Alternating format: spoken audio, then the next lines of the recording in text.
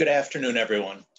I'm Howard Heller, and on behalf of the MassCPR, the Massachusetts Consortium on Pathogen Readiness, I'd like to welcome you to today's public briefing on pediatric and maternal fetal aspects of COVID-19. MassCPR is a consortium of 15 hospitals and universities in Massachusetts working collaboratively in the battle against COVID-19. And today we have speakers from 3 of our collaborating institutions. When COVID-19 began to sweep across the globe, devastating some communities, the hardest hit were the elderly. Pregnancy was recognized as a high-risk condition associated with morbidity and mortality, but children seemed to be spared the most serious manifestations of the disease that we were seeing in adults. It wasn't really until April 2020, 4 months into the pandemic, when a report came out of the UK describing a devastating inflammatory disease occurring in children with COVID-19, and active surveillance started globally. Those manifestations became known as the multi-system inflammatory syndrome, and finally more attention began to be focused on children. The development and the deployment of vaccines for SARS-CoV-2 occurred at an unprecedented speed in the first year of the pandemic. But as vaccinations have ramped up in adults, there are still many unanswered questions about vaccines during pregnancy and in children, since they were not included in the initial clinical trials. We're honored today to have 4 speakers address us on today's topic. If participants have questions, as I'm sure you will, feel free to submit them in the Q&A, and our speakers and other guests will answer them during the question and answer period. Our first speaker today is Dr. Adrienne Randolph. Dr. Randolph is a senior associate in critical care medicine at Boston Children's Hospital and a professor of anesthesia at Harvard Medical School. She will address SARS-CoV-2 and multi-system inflammatory syndrome in children and adolescents. Dr. Randolph. Thank you. So, I'm going to talk about our work in the Overcoming COVID-19 network. Let's see, I'm trying to put this on full. There we go. About severe complications. We're a group of sites across the entire United States funded by the CDC that study severe complications of COVID-19 in children and adolescents. And that's the Overcoming COVID-19 investigators. That, early on in the pandemic, the COVID-19 in the young were thought to be completely spared from severe complications, and there were a lot of hypotheses about why.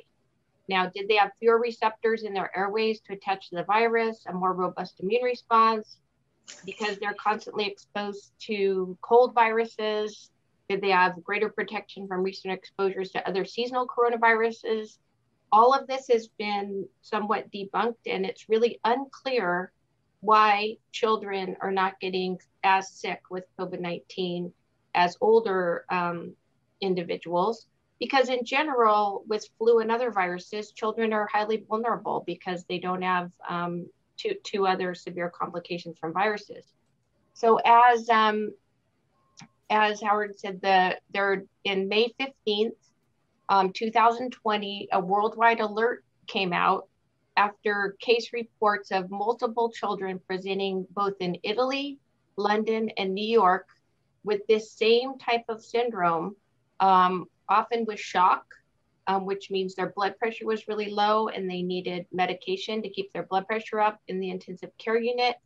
And it was called multi-system inflammatory syndrome in children. And in the United Kingdom and Europe, it's called PIMS-TS, pediatric inflammatory multi-system syndrome, and World Health Organization multi-system inflammatory syndrome. So a lot of these children had features of Kawasaki disease, which are rashes, swelling of the hands and feet, cracking of the lips, this mucocutaneous, the skin and the mucous membrane involvement. And so people were making associations with Kawasaki disease, and the treatments for it became very similar to how we treat Kawasaki disease, with intravenous immune globulin and steroids. And that's what a lot of these children are being treated with. Early on in the pandemic, the Overcoming COVID-19, investigators collected data, which was published in New England Journal, about cases of these children. This was the largest report at the time, along with a report from New York, over 300 children describing the syndrome. And children met 5 criteria. They were hospitalized, less than 21 years of age. They had fever for at least a day, laboratory evidence of inflammation, at least 2 organs involved. Most of these children had 4 to 5 organs involved and multiple indicators of inflammation and fever for many, many days. And they had to have evidence of exposure to COVID, SARS-CoV-2 virus, a prior test, an antibody positive test, or that they had clear exposure to a person who had COVID-19. Shock and cardiovascular complications were present in half of these patients. 80% of these children were admitted to the intensive care unit. And about 10% of these children developed coronary artery aneurysms, which is what you see in Kawasaki disease, which is a vasculitis. And that's why they give intravenous immune globulin, because it's been shown to help prevent coronary artery aneurysm development, which can become a lifelong problem.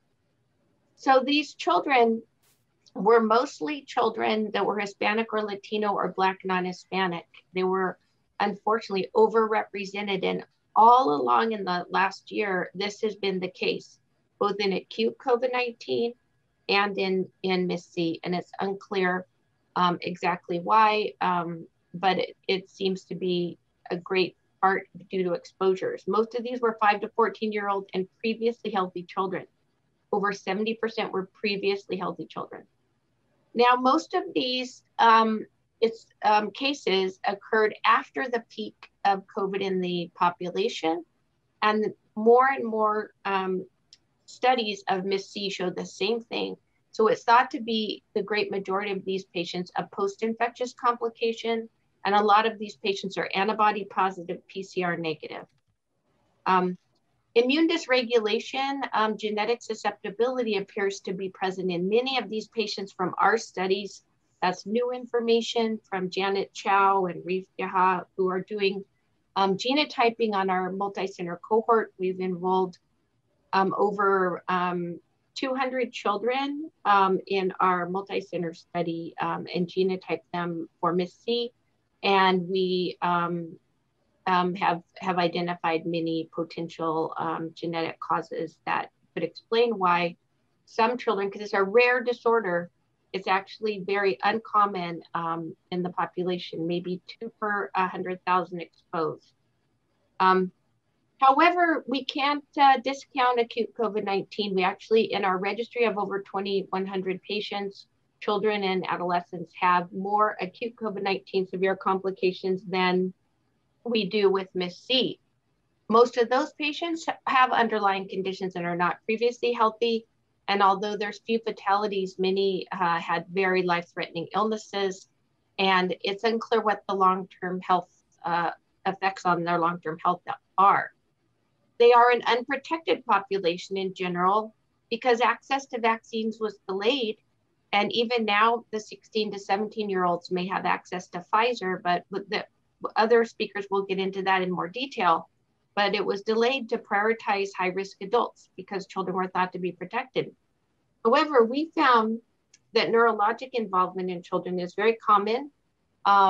And we published this in JAMA Neurology, a range of severe complications. Most of these children were previously healthy. Meningoencephalitis, other encephalitis, stroke, cerebral edema, Guillain-Barré, which is like a paralysis, cerebral venous sinus thrombosis, which is one of the complications of recently reported with some of the vaccines. And severe encephalopathy were found in about 43 patients across the centers that we were screening, we reported in this case series. As new SARS-CoV-2 variants emerge, and some of them in some countries where these are predominant strains have shown that younger people are more effective. Children now represent a large vulnerable population. And if the virus mutates and does become more commonly pathogenic in young people, we really haven't studied any treatments in children for this disease. There have not been any trials of treatments, and there's been no really rigorous trials of vaccines in children under 12, which will be spoken about further. So thank you very much. Thank you, Dr. Randolph, for that really great overview. Our next speaker is Dr. Andrea Edlow. Dr. Edlow is Assistant Professor of Obstetrics and Gynecology and Reproductive Biology at Harvard Medical School and physician in the Division of Maternal Fetal Medicine at Massachusetts General Hospital. She will address SARS-CoV-2 infection in pregnancy. Thank you so much. When an emerging pathogen appears, obstetricians have two concerns. We worry about the mother and we worry about the developing fetus. And we're concerned about severe maternal illness and death, and we're concerned about pregnancy complications like miscarriage or preterm birth. And then we're also concerned about fetal complications like vertical transmission or in utero infection of the fetus, as well as birth defects. On the right, you can see some of the emerging pathogens across the last 3 decades, including HIV, H1N1 influenza, Ebola, and Zika. And all of these have had very high rates of maternal and fetal morbidity and mortality. So this left some of our patients when the COVID-19 pandemic emerged with some key questions, including what is my risk of severe disease if I get COVID-19 while pregnant? Will my baby be infected if I get COVID-19? And can my antibodies, or those protective proteins that we make after having infection, transfer across the placenta or in breast milk to protect my baby?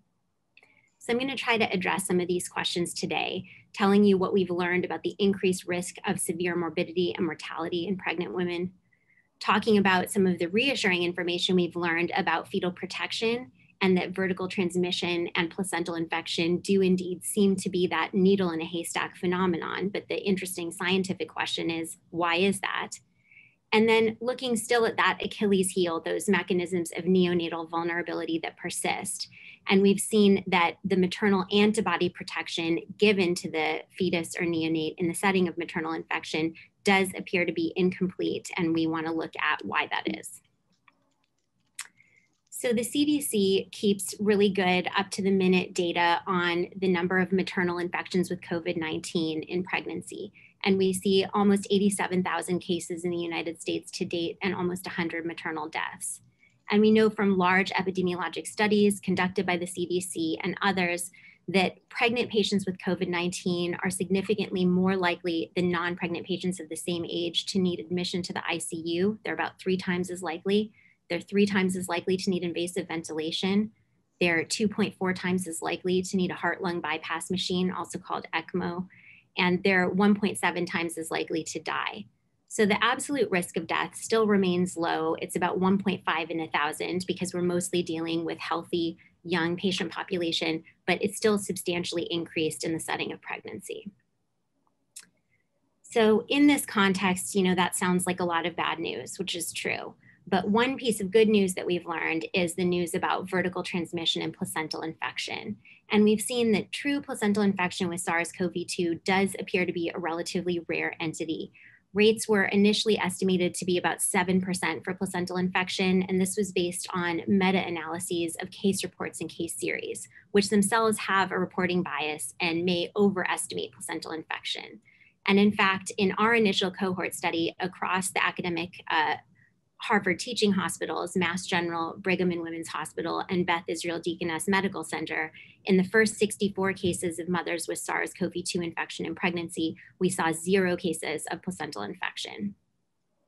In the literature, vertical transmission rates, or rates of infection of the fetus in utero or during birth, range from 1 to 3%. And again, our own experience across the Harvard teaching hospitals has now been with more than 400 babies born to mothers with SARS-CoV-2 in pregnancy. We've seen 0 infected as detected by SARS-CoV-2 nasal swab PCR. So why is this?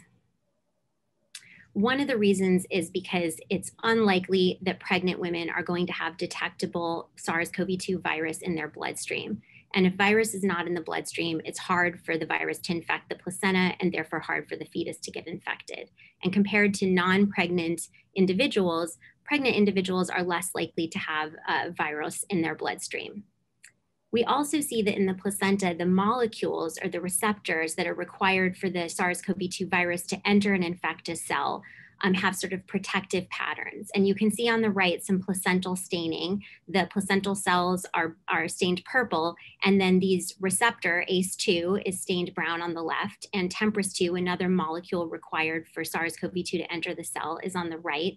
And hopefully you can appreciate that these are really kind of physically distant from each other in the placenta.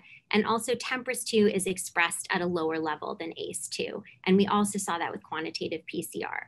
So these are third trimester placentas. The patterns may be different in the first trimester in particular, and that's something to consider. But we found these patterns to be protective. So the last point, how can a maternal infection potentially confer some degree of protection to the neonate by transferring the mom's protective antibodies across the placenta to the umbilical cord blood? And this is a public health strategy that's been employed for years, where we know that neonates are vulnerable to death from respiratory infection. And so we encourage mothers to be vaccinated against influenza, pertussis, which is the infection that causes whooping cough, in order to protect the neonate. And we typically see that the antibodies actually are higher in the umbilical cord of the baby than they are in the mom's blood, with ratios of about 1.5 or 150% of what's in the mom's blood in the baby's blood. But when we looked at what was in the umbilical cord related to COVID-specific antibodies, this is some work that we did with the Alter Lab at the Reagan Institute. And here are two of the amazing women scientists that did this work on the right. But when we looked at how the COVID positive dyads, the mothers who had SARS-CoV-2 infection, transferred these influenza and these whooping cough antibodies from vaccination to their babies, we saw the transfer going up. So the COVID dyads are pink, and the non-COVID infected dyads are orange. And you can see from left to right, it goes up from mom to baby for the top. But the bottom is where you see the COVID antibodies, and those are actually going down, and they're lower in the cord than they are in the mom's blood. It doesn't mean they don't transfer, but they transfer at a lower rate than we see for flu and pertussis. And this was a very surprising observation. We wanted to drill down further on why this might be. So we looked at the antibody glycosylation profiles, or how sugars are attached to the bottom part of the Y of that antibody, which is what the placental receptors grab and helps transfer the antibody to the baby. And we saw that those sugar patterns are different on antibodies that are generated during SARS-CoV-2 infection. So we think this plays a really important role, and this was a major advance in understanding. So we know that pregnant women are more likely to have severe morbidity and mortality than people of the same age who get SARS-CoV-2. Fortunately, placental infection and vertical transmission seem relatively rare. But neonatal protection from the mother's infection is a little bit less than expected and less than we see for flu and pertussis. And this is especially pronounced in third trimester infection. So these are some of the great collaborators that we've had doing this work across Boston and elsewhere. And I'd like to also thank our funders and the members of my lab for all their work on this. Thank you so much. Thank you, Dr. Edlow. Our next speaker is Dr. Katie Gray. Dr. Gray is an assistant professor of obstetrics and gynecology and reproductive biology at Harvard Medical School. And actually, I'm sorry. Yes, and a physician scientist in the Division of Maternal Fetal Medicine at Brigham and Women's Hospital. She will address the issues around COVID-19 vaccination and pregnancy. Dr. Gray. Thank you so much.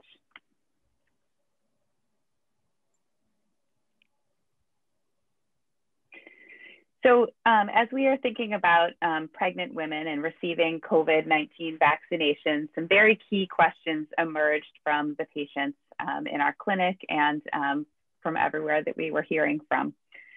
Particularly, how effective are COVID-19 vaccines in this population, as women were not in these clinical trials? How will infants be protected?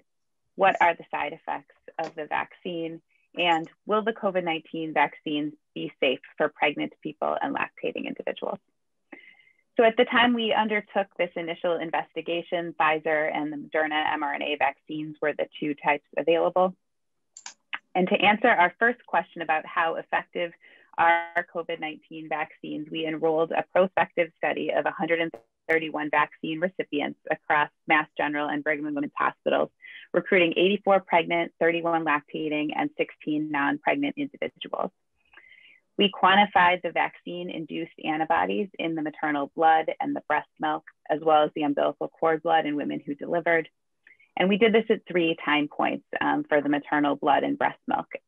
Baseline before the vaccine dose 1, at the time of vaccine dose 2, and 2 to 6 weeks after the second dose when we see that the full complement of antibodies in response to the vaccine is present. So what we saw here is that when women were and non-pregnant, pregnant, and lactating individuals were vaccinated, we saw similar antibody responses in all the populations. So pregnant and lactating individuals mounted similar antibody responses to non-pregnant individuals, as seen here by comparing blue, orange, and purple populations. And when we compared these antibody levels in those who had been vaccinated to pregnant women who'd actually experienced SARS-CoV-2 infection during pregnancy, we saw that the antibody levels were much higher in response to the vaccine. So the vaccine antibody levels are seen here in blue, orange, and purple, and the natural SARS-CoV-2 infection antibody levels are seen here in yellow. When we looked at both the Moderna and the Pfizer vaccine, we saw that both induced a robust maternal antibody response, so both were effective in all populations. And then we sought to figure out if vaccination during pregnancy and lactation would confer any potential benefit to infants. So in this initial study, we had 31 lactating patients where we looked in the breast milk, and we saw that in all participants, there were vaccine-induced antibodies in the milk samples, seen here by rising levels across the time points of vaccination. Similarly, during this initial study period, we collected cord blood from the 10 pregnant patients who delivered during this initial time. As you might surmise, these were all pregnant women who'd been vaccinated in the 3rd trimester because this was a very short time frame at the beginning of the vaccine. And we saw increasing antibody levels in the cord based on the time from maternal vaccination. So if it had been more weeks since the mom had been vaccinated, then we saw increasing levels in the cord blood.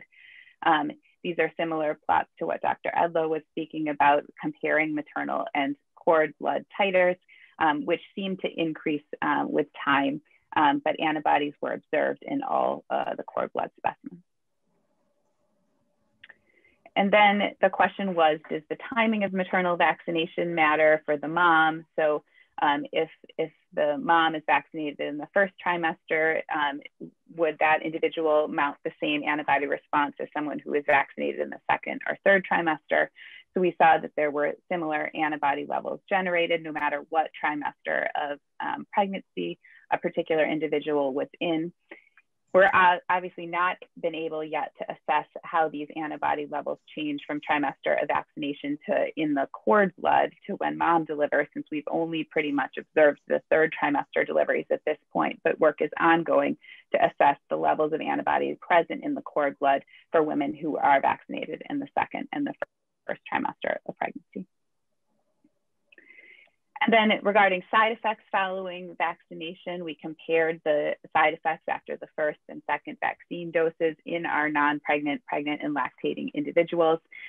These were similar between groups, with injection site soreness being the most common side effect after the 1st vaccine dose for all groups, and side effects after the 2nd vaccine dose also included the common headache, muscle aches, fatigue, fever, and chills, as well as some injection site soreness.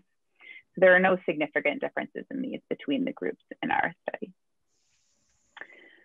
And now this big question of safety, which has been discussed at great level. And this initial paper in the New England Journal of Medicine released last week discussed the first evidence from the Be Safe Pregnancy Registry conducted by the CDC.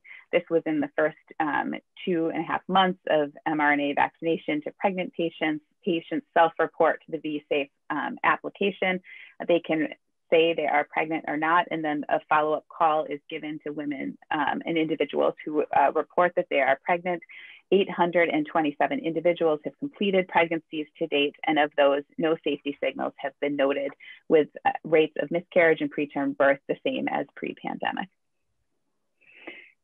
This and other observations have now led the CDC to recommend pregnant patients receive the COVID-19 vaccine during pregnancy. This is a recommendation made just last Friday. So in summary, COVID-19 vaccines are similarly effective in pregnant and lactating individuals as non-pregnant individuals.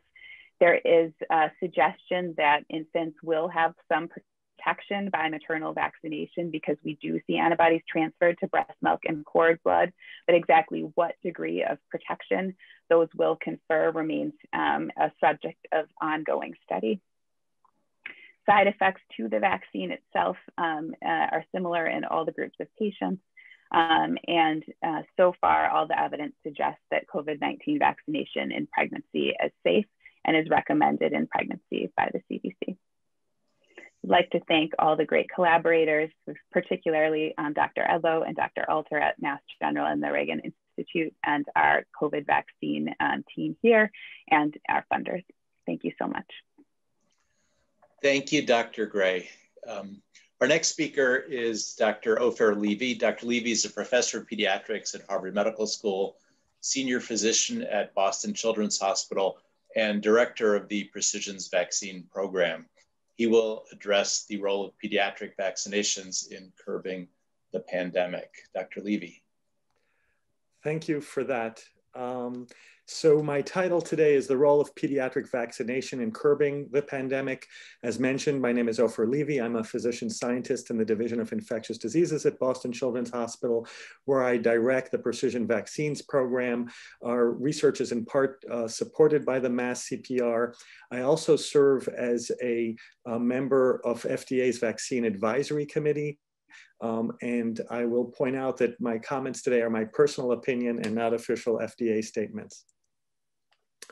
As part of the work we conduct with support from NIH and from MassCPR, our Precision Vaccines Program is considering how to leverage cutting-edge technologies to accelerate and de-risk vaccine development for vulnerable populations. Vaccine responses can vary based on age, sex, and other demographic features, and our program is exploring how to accelerate and improve this process using systems biology technologies that measure the cells and molecules in a biologic sample, such as a blood sample collected from individuals before or after a vaccine. And we are also able to model human immune responses outside the body using blood collections from cord blood in infants, from peripheral blood in older infants or middle-aged or elderly adults. And we're able to model responses of the white blood cells, the leukocytes outside the body, to vaccines in a way that is predictive of the safety and efficacy of those vaccines inside the body. These new technologies were supported by the Bill and Melinda Gates Foundation and NIH, and we are partnering across several consortia to apply them in the context of coronavirus vaccines. Our program, with the support of MassCPR, has now identified vaccines that may be optimized for use in the elderly and that do not require freezing and may be a helpful part of the global armamentarium against this dreaded pandemic. Now, obviously, some of the lead vaccines used in the United States right now are a new technology called messenger RNA or mRNA vaccines, such as the Pfizer and Moderna product. These vaccines have RNA that encodes, for example, the viral spike protein. And when that is injected into our muscle, the RNA tells the muscle cells to make the coronavirus spike protein, and the antibody response to that, we believe, protects against COVID. Now, as these vaccines are currently authorized essentially in adults, with the Pfizer vaccine authorized for ages 16 years and older, as a pediatrician, I've been very much reflecting on the potential importance of pediatric coronavirus immunization. And I recently authored a commentary for the journal Pediatrics, which is the official journal of the American Academy of Pediatrics, together with Stan Plotkin, who's commonly alluded to as the grandfather of vaccinology in the United States. Stan will point out, other than clean drinking water, vaccines are the most important biomedical intervention known to humans, and it is hard to overstate the beneficial impact of vaccines on human health and human history. I mean, people used to be afraid to send their kids to swim in a swimming pool because they were going to get polio. When was the last time we worried about that? We used to have millions of deaths due to smallpox. When was the last time you worried about smallpox? The world is rediscovering how important, how critical vaccines are. My friend in Tel Aviv just sent me a video from last Friday of everybody sitting outside in cafes on a Friday, kids playing in the street, no masks required outdoors. That's the power of potentially reaching herd immunity. So now, why would we want to consider potentially mandatory pediatric coronavirus immunization? Stan and I came up with 10 reasons. Number one, although uncommon, severe COVID does occur in children in the form of the multi-system inflammatory syndrome in children that Dr. Randolph just described to you. Children do become infected and excrete virus that could infect parents, teachers, and other children. Childhood infection is often asymptomatic, so other precautions may not suffice. Immunization of children may provide priming that would at least protect them for an accelerated response to infection or revaccination. Vaccination of children will be needed to reach high coverage and potentially herd immunity. Viral mutations are generating variants, such as the one from the United Kingdom, that are spreading more readily to children. Pediatric vaccination programs have a highly successful international track record in making major advances in reducing infectious diseases. There is a well-developed international infrastructure for pediatric immunization that would be a practical path to ensure global immunization against SARS-CoV-2. And after immunizing teachers, pediatric vaccination may further accelerate opening of schools, normalizing children's activities, key for their well-being and parental work productivity. And finally, as is the case with other vaccines, mandatory vaccination of children guarantees high coverage as opposed to voluntary. Now, vaccine development has to begin with safety. We give vaccines to healthy people, they better be safe. And safety, I'd like to highlight, is considered at every phase of vaccine discovery and development. This is from a review article in the journal Science that I published together with David Knipe and others in the MassCPR. In the preclinical stage, using our in vitro systems that have reactogenicity biomarkers in animal studies. And then, of course, as we march through phase 1, 2, and 3 clinical trials, the safety data are very important. And serving on that FDA committee, the safety data are made publicly available to every American to see as we publicly debate the merits of a potential emergency use authorization. And after a vaccine gets authorized or approved and is pushed out to a population, safety surveillance continues in the form of passive and active surveillance for safety. What has been the progress towards pediatric coronavirus vaccines? This table summarizes clinical trials ongoing by Pfizer, Moderna, and J&J. Pfizer has announced completion of a study, a preliminary analysis of a study of children ages 12 to 15 years of age, over 2,000 children. According to the sponsor, according to Pfizer, FDA hasn't looked at this yet as far as I know, or at least I haven't seen the data, but what Pfizer is stating is that 0 cases of COVID were noted in the vaccine group and 18 in the control group, and that therefore the vaccine is highly effective in 12 to 15-year-old children. And Pfizer stated that the results indicated safe and effective. I don't want to prejudge that. We have to look at the actual data. That sounds promising. We'll let the data speak.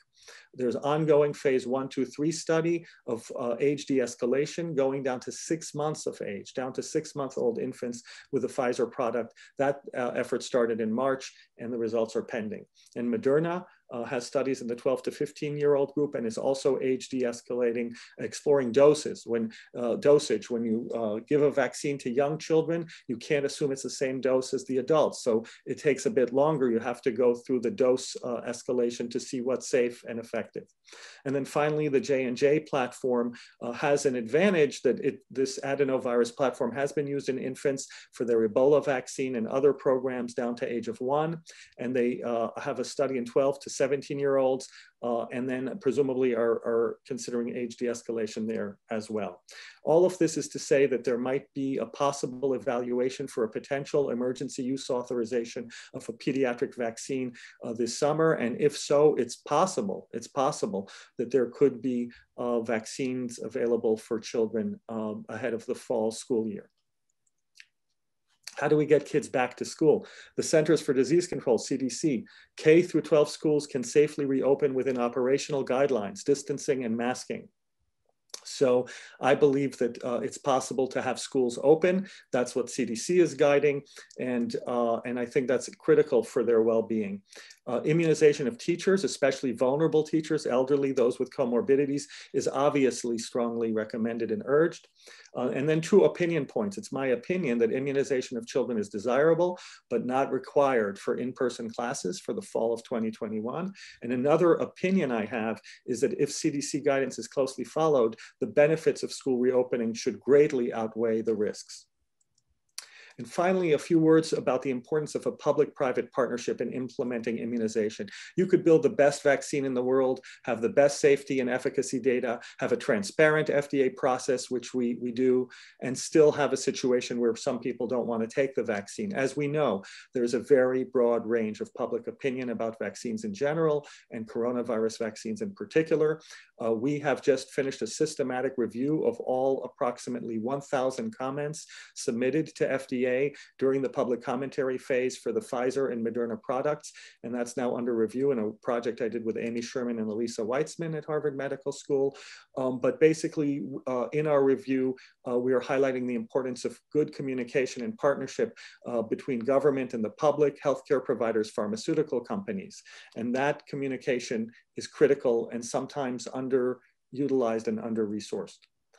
To learn more about our efforts at the Precision Vaccines Program that is bringing precision medicine to vaccinology, you have my email, and our program manager is Nicole or Coco Lewis with her emails there. And for those of you who do Twitter, we're at PREC Vaccines, at PREC Vaccines. Thank you.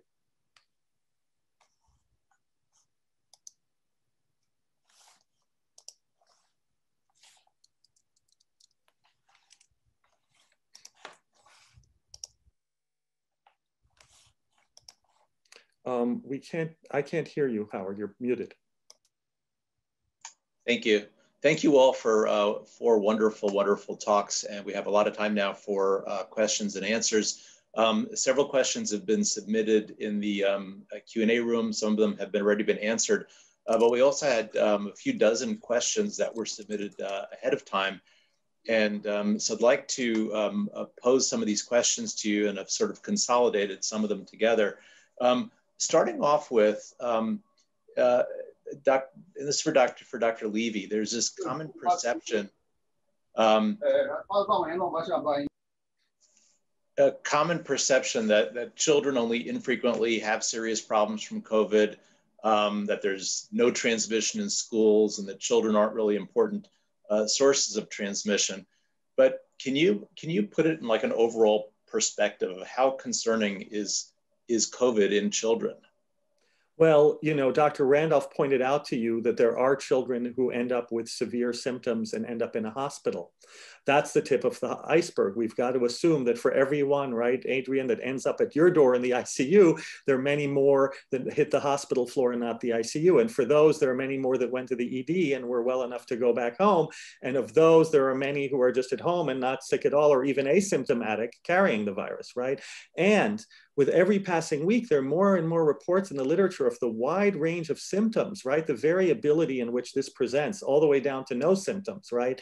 And what are the long-term consequences of the virus? It's still under research. So there's definitely a burden there, enough of a burden, in my opinion, to merit pediatric immunization. And then children can, in principle, spread to others, maybe not as easily as adults spread, but they can. You know, it was interesting serving on the FDA committee, the first one, the Pfizer debate. FDA posed a question after a long day of deliberation. Here's the question to the committee. Do the known and suspected benefits of the Pfizer vaccine exceed the known and suspected side effects in those 16 years of age and over. And there were members of that committee, I think there were 24 of us, who took the view of like, look, there weren't that many 16 and 17-year-olds in the trial for Pfizer, number one. And number two, the kids don't get that sick. So why are we rushing to this? Let's make it 18 years and up. And I took a different view. I said, look, if we're going to get out of this mess, we're going to have a pediatric immunization component to this. Because if you look at vaccines that penetrate into a population to very high levels, 80, 90% around the world, they're almost always pediatric vaccines. The bulk of the global vaccine infrastructure is a pediatric infrastructure. And to my view, as long as, obviously safety comes first, we've got to establish the safety, but if we have safe products, that's going to be part of the solution here. And that argument carried the day. I was very happy that Eric Rubin, who served with me on the committee, also jumped in and agreed with that point. And it ended up being 17-4 vote in favor, and FDA moved forward on that basis. So the 16-year-olds now have an option. You know, I think I welcome the data. We look forward to seeing the data that will be publicly posted, the safety and efficacy in the 12 to 15-year-olds and eventually younger in age. And if those data look good, I think it'll be a major win. Thanks. This is for Dr. Randolph. We hear and are learning more and more about PASC, about the post-acute sequelae of COVID in adults and manifestations that we're seeing in them. We now have more than a year of kids or children. Are we seeing PASC in children, and what does it look like? Specifically, are we seeing any developmental delays, cognitive deficits? What do we know and what don't we know? So first of all, there has not been any rigorous studies really evaluating the effects of kids who had minimal symptoms from COVID, the mildly affected, that children with COVID and following them up. There really have not been good studies. What we do know are a few things.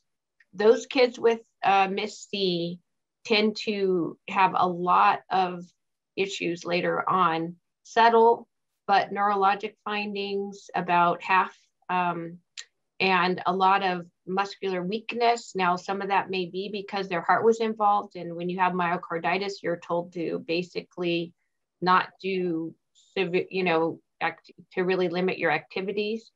So, you know, their walk scores are lower.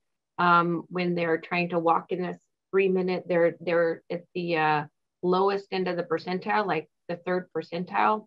They lose muscle mass, all kinds of later complications, as well as their heart. The biggest concern about those kids with MIS-C is their heart. What does it mean long-term about their heart? So Jane Newberger, one of my colleagues at Boston Children's, is leading a national study with NHLBI funding about following up all these kids' hearts to see, because it can cause scarring.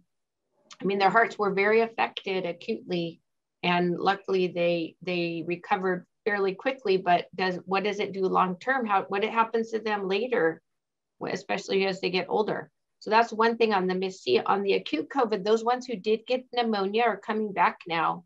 And our pulmonary group and other people reporting the same thing. They're showing the same issues the adults have.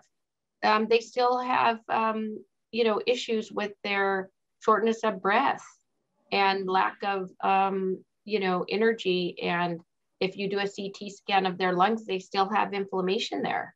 Same thing as you see in the adults. So those kids that did get affected, and now more and more it's going to be kids, because they're the ones who are not vaccinated and don't have protection. So, you know, as far as the ones who get sick. So, and you know, although MIS-C is the you know, category of that really alarmed people, I think that the numbers wise, the kids with acute COVID-19 in the hospital way over, the numbers are way more of acute COVID-19 in the hospital. So, you know, kids are not completely immune from getting complications of acute COVID-19. And this virus has a range of symptoms, including the brain. It can just go right attack the brain without even attacking the lung.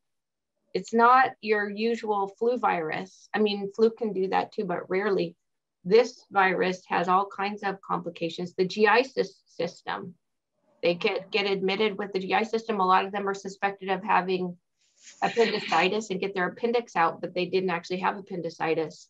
It affects all kinds of organ systems. So I think that we really should not discount the effect in children, and the numbers in children are going up. The proportion in children, people need to be aware of that, has been going up as far as the percentage affected of COVID. Now, of course, that makes sense as you protect more and more of the elderly and they're less and less of the ones hospitalized.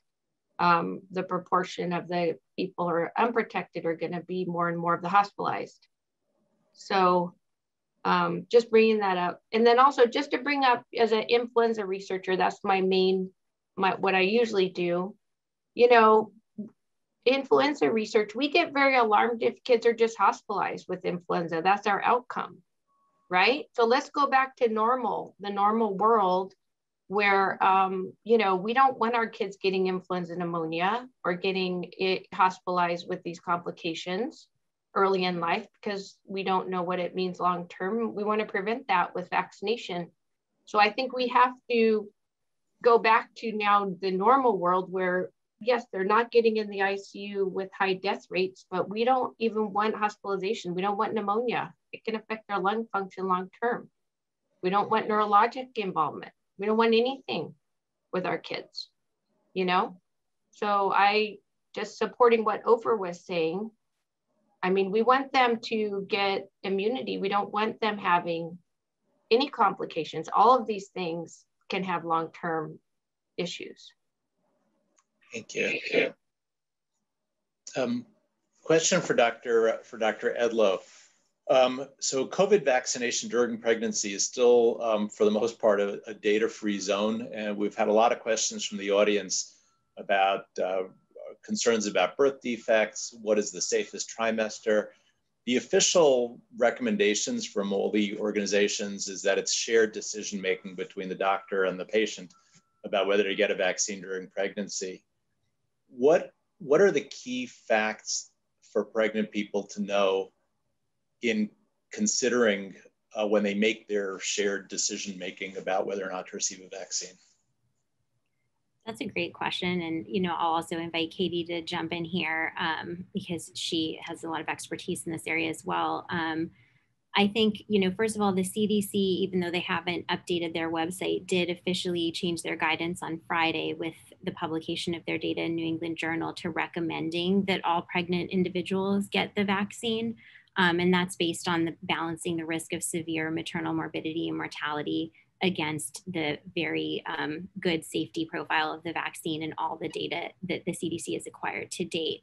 And then studies like the one that Katie and I did with Dr. Alter's group and others that have been published since have demonstrated that the vaccine works well to make antibodies in pregnant and lactating mothers. So, you know, you have the efficacy piece, it works. The safety data to date are very reassuring, although many have noted in the chat that there are certain, you know, safety considerations about vaccination in general that people want to know that those types of data need long-term follow-up. But the data that we can acquire most immediately suggests that there's not a risk of birth defects, there's not an increased risk of miscarriage, there's not an increased risk of preterm delivery, there's not an increased risk of pregnancy loss or fetal demise. And complications or side effects like fever are very easily treated with Tylenol. So we don't see any safety signals and we do see benefits, and that's where the CDC's recommendation came from. But I agree, you know, it's useful for pregnant individuals to have a one-on-one conversation with their care provider, whether it's a midwife, physician, family medicine doctor, whomever that they are getting care from, to talk about their occupation, their exposure to COVID-19, what the rates are in their community of SARS-CoV-2, what their comorbidities are, obesity, diabetes, pre-existing lung disease, immune compromise. All of these things may push people in one direction or another with respect to vaccination. But I think the more data that we acquire, the more reassuring it is about vaccination and pregnancy. Katie, did you think I left anything out there?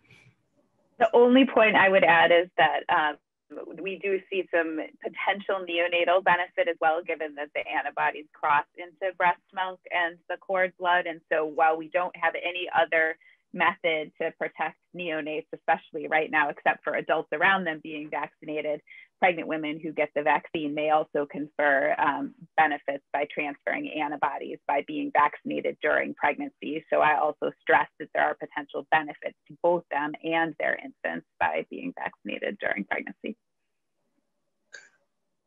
So you mentioned comorbidities, and we have had questions in the chat and previously about this is regarding MISC in children. What are there associated variables that or variables that are associated with increased risk of developing MISC, and are there children that we should be particularly concerned about? Dr. Levy or Dr. Randolph? Yeah, I will defer to Adrienne. Yeah. Yes, so we really don't know why some children get MISC and others do not. And that's one of that is a very intensive area of research. We just received a large amount of funding from the CDC just to look at that specific question. It's very rare, thank goodness. Thank goodness it's rare. The risk of acute COVID-19 and complications is higher.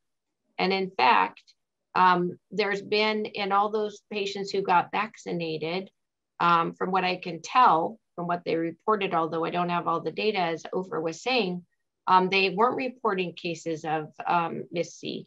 So they were not in those 12 to 15-year-olds. So I think that, and also there's a MIS-A, there's an adult version of it, and they didn't report any of that in young individuals who are vaccinated.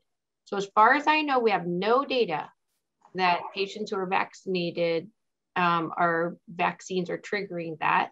We have data that patients who are unvaccinated can get that.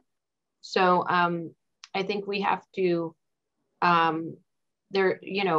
that's reassuring that there's been a lot of young people. I mean, MIS-C goes all the way up to age 20. A lot of people were vaccinated. Nobody reported that complication, right? Who are now 16 to 20, thousands and thousands. The frequency of MIS-Cs somewhere around 3 per 10,000 exposed to SARS-CoV-2. We have some data that we just are working on that, unpublished.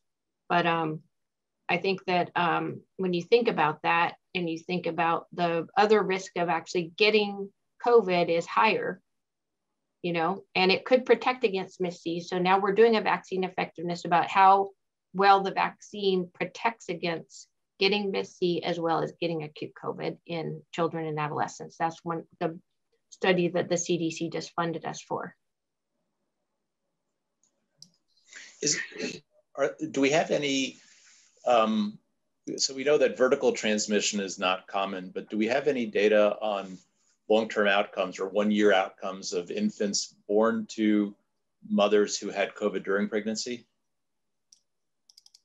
That's the million-dollar question. That's definitely something that we want to try to look at with our cohort. And, we're trying to look at that with some of our collaborators, including Lael Yonker, who has a large child cohort of the babies that were born to the mothers in our study, and try to follow those children up for neurodevelopmental complications, metabolic complications. Also, now with the vaccine, it's interesting to think about the antibody responses that the children whose mothers received the vaccines will have going forward. So we're trying to follow these children up and also consider collecting blood and even stool from them to understand these questions better, but we don't have those data yet. Okay. You could extrapolate from other data that we know about other maternal viral infections in pregnancy and just maternal immune activation in pregnancy in general, that there could theoretically be neurodevelopmental risk to children who are exposed in utero, and that may correlate with the severity of maternal illness and maternal cytokine response and so on. So it's definitely a very important direction for future research, and those answers will become clear, maybe not even for 7 to 10 years from now.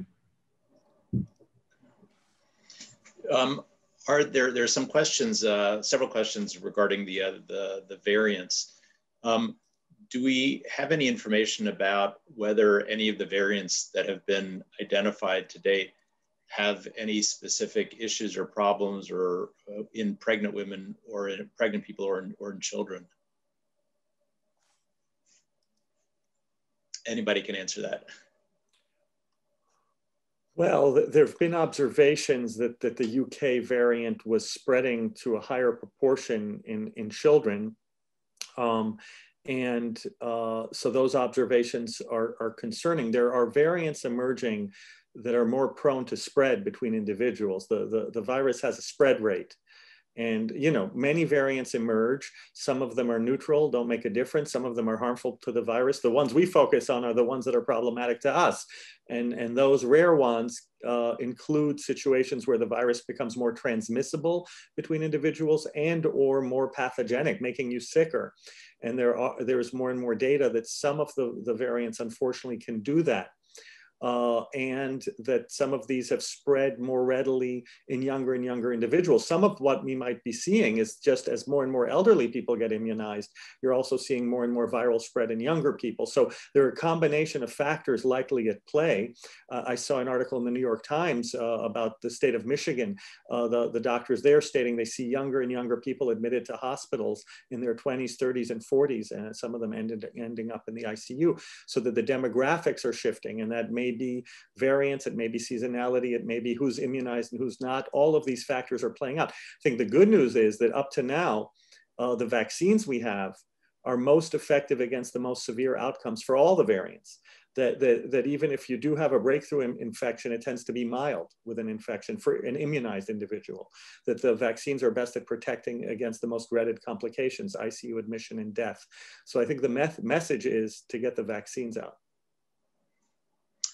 We've had a few questions specifically addressing the immediate postpartum period and the contact of the mother and the baby. Could somebody address the issue about precautions? You know, early on, babies were being separated from if the mother had COVID, the babies were being separated in order to reduce risk of infection. What's the current approach if a person has COVID while delivering? What do we do with the baby in terms of breastfeeding, isolation, contact precautions, things like that? Mostly so there's a discussion usually with the neonatologist and then shared decision making, but most moms are choosing to stay with the infants to encourage breastfeeding and maternal infant bonding, which I think is the right decision. You know, when we were separating infants and moms, they were going home with the family anyway. So we were just temporarily, you know, creating this separation when they were going to go home with the family, and likely better to encourage appropriate masking, decreasing like the virus transmission, but also encouraging breastfeeding and bonding, which should have protective effects for the infant. Do you counsel the family with any other specifics about testing or other precautions that other family members should take? We do, you know, we just give people the same precautions as other people who have family members with COVID infection leaving the hospital, that the family needs to isolate, and that, you know, people definitely should be masked and using hand hygiene around the baby, because the baby is especially vulnerable to respiratory infection of small airways. But I was only going to also add to what Katie said about breastfeeding, that we know breastfeeding has the transfer of protective antibodies for the neonate, but also people have tested breast milk of women infected with SARS-CoV-2 and not seen, you know, the virus present in breast milk in most situations. They have seen the virus present on the breast, on the skin. So with good breast and hand hygiene, it shouldn't be that people are transmitting the virus through breast milk to babies. So that's also reassuring for breastfeeding. Thank you, everyone. We are at the hour now, so our session is over. Still a lot of unanswered questions, but they will be posted, and some of them will continue to be answered, and we'll be able to, I think, find them on our website. So thank you all for joining us today, all of our participants, all of our speakers. Thank you very much.